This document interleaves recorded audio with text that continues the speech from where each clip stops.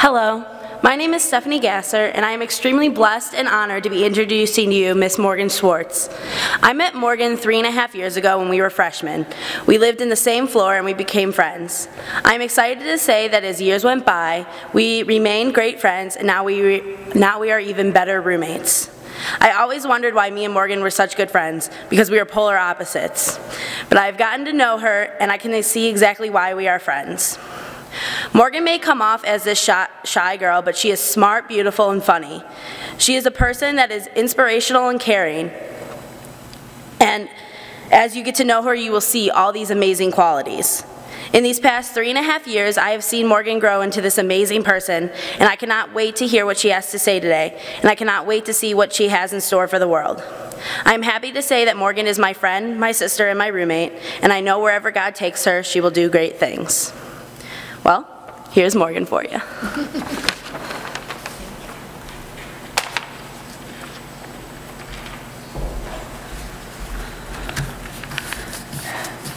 And I'd like to start by thanking everybody for coming. It means a lot to me. And I'm going to start with a short scripture from James chapter 1, verses 2 through 5 and 12. Consider it pure joy, my brothers and sisters, whenever you face trials of many kinds, because you know that the testing of your faith produces perseverance. Let perseverance finish its work so that you may be mature and complete, not lacking anything. If any of you lacks wisdom, you should ask God, who gives generously to all without finding fault, and it will be given to you. Blessed is the one who perseveres under trial, because having stood the test, that person will receive the crown of life that the Lord has promised to those who love him. So being at Westminster the last 3.5 years, I've faced my share of difficulties and trials and everything, and some were really easy to overcome, others were much more difficult. So one of the big things that I had to deal with was making the adjustment from being in high school to being in college, and along with that went learning how to live with somebody that I didn't know, being away from home, even though I'm not that far away from home, making new friends, taking tougher classes, and many other things. One of the biggest things that I've felt a difference in was studying for classes. In high school, I never really had to study. It wasn't that hard to get passing grades. Once I got to college, I learned that it's not that easy. I spend most of my time studying, doing homework, asking questions. I've spent a lot of time in professors' offices, getting help. And that was a huge adjustment for me to make. And at first it made me feel like I wasn't very smart. I wasn't intelligent. I wasn't as smart as high school led me to believe. But one of the things I've learned during all those stressful times is, I could call my mom and vent to her about it, and she would always make me feel better, say nice things, make me feel good about myself. And I'm beyond grateful that she's always there for me, and I think she's a wonderful mom, and she's back there next to Coach Sanders.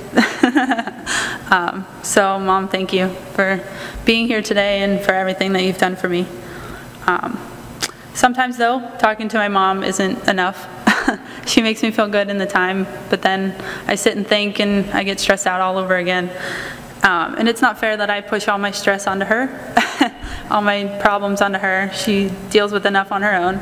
And I've learned that sometimes you just got to stick it out. You got to pray, you got to talk to God, and things will end up working out anyways. So all the different things that I've gone through, I'm very fortunate that I haven't had anything extremely overwhelming, but prayer has always been my way of getting through those. And referring back to the passage that I read earlier was perseverance. If you push through and you stick it out, everything will work out. Sometimes it doesn't seem like it makes sense why God gives you things to deal with, why everything bad happens at once. It seems like when it rains it pours.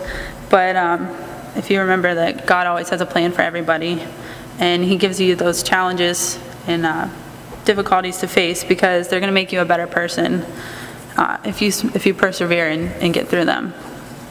I found this evident, just being in my family when I call and complain to my mom. Like I said before, she deals with everything on her own, like all of her personal hardships. But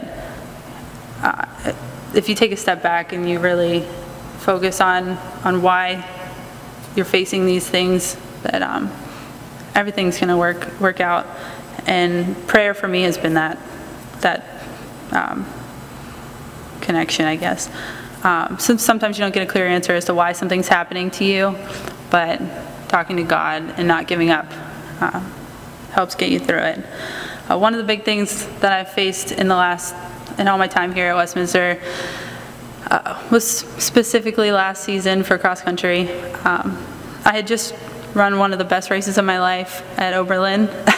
I finally broke 25 minutes for a 6K, and I was so excited, and I was doing so good, and I was really excited to run at the conference meet and help my team reach our goals. And a week before the meet, I was at practice and I sprained my ankle, and I thought the world was over. I thought my season was done, and I thought I broke my ankle and I was never going to run again, and it was awful. But I didn't want to end my season like that, and that was not okay with me. So I didn't want to let my team down. I didn't want to let coach down. So I had to persevere and work through it. I was mad, angry, frustrated, upset. I didn't understand why that had to happen to me. I mean, it was my senior year, the most important part of the season. Like, why me? But I remembered I wanted to be there for my team, and I was going to do whatever I could to be there and run with them. So I remember sitting in my room that night after I had sprained my ankle, and I was studying for my math test, and I took a break and I prayed and I said, I needed help to get through this. I needed to be able to run. I needed to do something. I couldn't finish like that. So that week I spent hours and hours and hours in the training room, doing some rehab and getting everything, the swelling down and everything so I could walk. And by Wednesday, I got to jog a lap on the track, which was really exciting. And then by Friday, I was able to run our morning practice with the team, and I was able to finish out the season running, and I was very thankful for that. But I wouldn't have been able to make it through that if I wouldn't have pushed through the pain and the tears and the anger and all of that, and praying, did a lot of praying. And I wouldn't have been able to do that without all of that, and without my teammates and my family and Coach McNeil and Coach Sanders. So that was another big moment that taught me you have to persevere. You have to push through it, and things will work out. So, I mean, I could continue and go on about all the trials that I've faced and all the stressful things that I've gone through, but that's not what's important. Mostly what I want to share with you today is what I've learned about myself during my time just at Westminster. And one of the most important things that I've learned is prayer, determination, and perseverance can help you get through any difficult time that you're faced with. And if you can make it through the hard times, you'll be rewarded by God, and you'll realize how strong of a person you are. And I've learned that I'm a better person than I ever thought I was. And I know I still have a lot to learn. I have a lot of life left.